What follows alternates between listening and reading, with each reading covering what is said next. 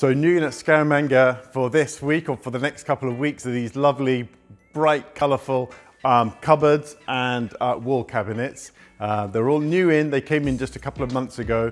They've just been photographed. So I'll start with this piece here. It's a lovely mid-sized kind of cabinet, ideal for a kitchen, but it could be used in a hallway, in a living room, even in a bedroom.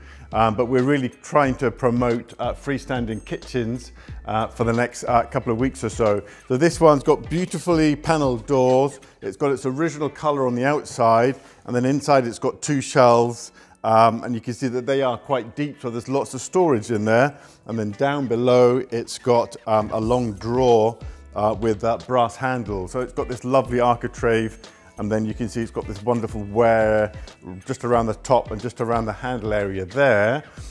We've got another blue cabinet there. So these come from Jodhpur. They're old original cabinets, and they've just arrived, like I said. We've got some wall cabinets as well.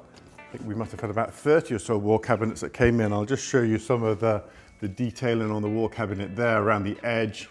You can see it looks as though it's been made from an old picture frame. And it's got that wonderful top section there. And it's made of teak, and it's got wall hooks at the back. So that's available on the website now as well. And then I'll just show you a couple of these racks. These literally arrived on Wednesday. These are old Indian kitchen racks that would have been used for storing plates in here, spices and cups. And then cups would have hung from these hooks just down there. And you can see the original wear and the colour just on the edge there. And I'll show you a little bit more of the old colour as well, just to show you how authentic the piece is. So that's that one. And then this one here is a more decorative piece. It's bigger, it's a lot more decorative.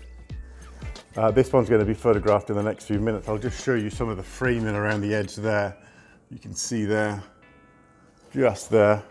And again, it's this same kind of setup, but it's got a double set of doors at the front, bigger racks, and then hooks along the bottom there as well. And then the last piece that's new in for us are these bread tins.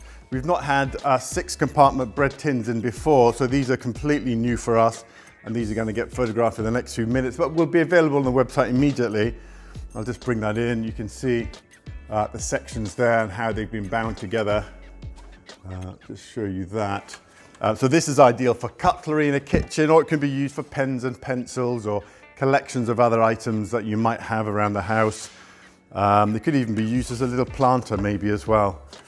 So all of these are available on the website. Catch them. They're only, apart from these, they're just one-off pieces. So once they've gone, they really have gone.